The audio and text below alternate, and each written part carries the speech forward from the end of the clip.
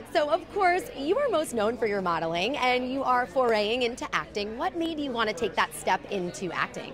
I mean, for me, I just kind of really enjoy doing it, and it has a similar feel in the sense of being in front of the camera, but, you know, it's a lot more fun and interactive and, you know, involves more talking and, you know, interacting and my personality and things like that. So it was just something fun that I kind of got to add to my, you know, resume. And what made you choose this project specifically to be a part of? The script.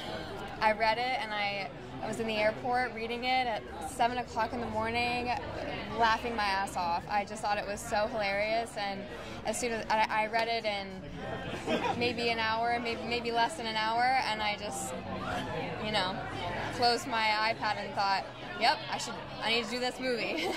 And without giving too many spoilers away, what can we know about your character and what your character portrays in the movie?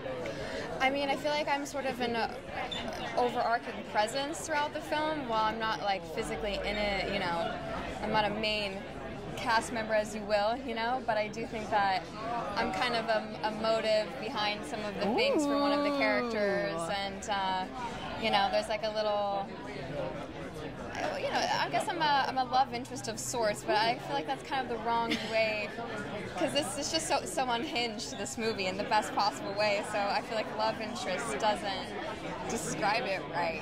You're making me excited. You're making me excited. And you mentioned how funny the movie is. I read in some recent interviews that even off camera, it was a ball on set. So are there any stories from your time on set that you could share about just how maybe chaotic and unhinged you said it was? I mean, it was just so much fun. The set, the crew, the cast, everybody had such great energy.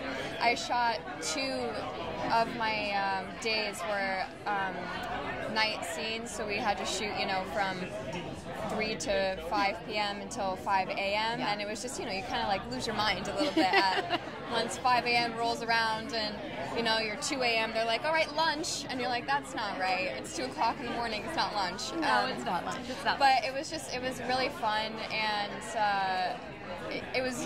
it's just really fun to see everybody sort of improv and kind of go off script a little bit, and then kind of have to, you know, reel each other back in and be like, what are the lines again? I don't remember. It was fun.